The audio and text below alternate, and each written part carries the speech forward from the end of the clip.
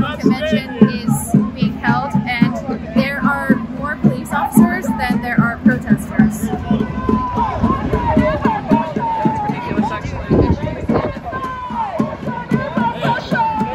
My name is Ish, and I sell t-shirts. T-shirts that express pride and liberation towards the causes in Palestine, and the shirts, when sold, the profits are allocated towards relief efforts in Gaza, primarily an effort that is helping buy baby formula for babies being born during these troubled times. It's a cause that I've grown up to value and support throughout my whole life, and something that I want to continue to support in my own ways through my own personal skills and talents, which is, making graphics and t-shirts.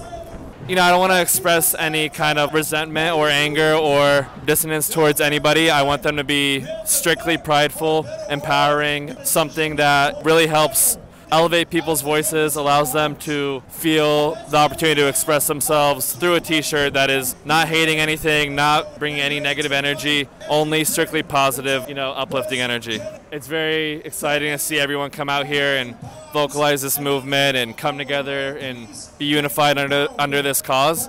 But, I wanted to take my efforts, the next step and do something that not everyone is doing, something that, allows people to engage with this through another avenue.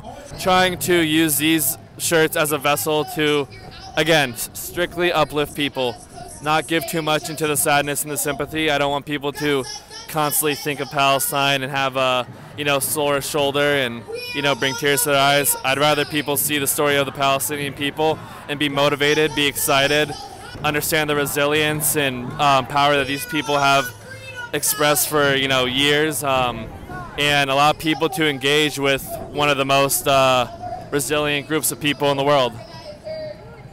I think the DNC is a platform that has a lot of powerful voices, a lot of people with money, a lot of people with a little bit of hands in what's going on with our government, and it's an opportunity for people to step up and get attention to those people, be directly in their face, their line of sight, and express what they're trying to accomplish, what they're upset about, what they hope to see in the upcoming election.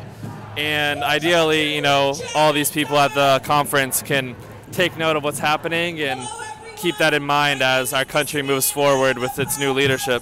This incredible mobilization is here because of all of you and your solidarity.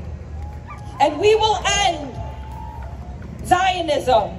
We will return back home, and we will continue to resist occupation and colonialism. From the river to the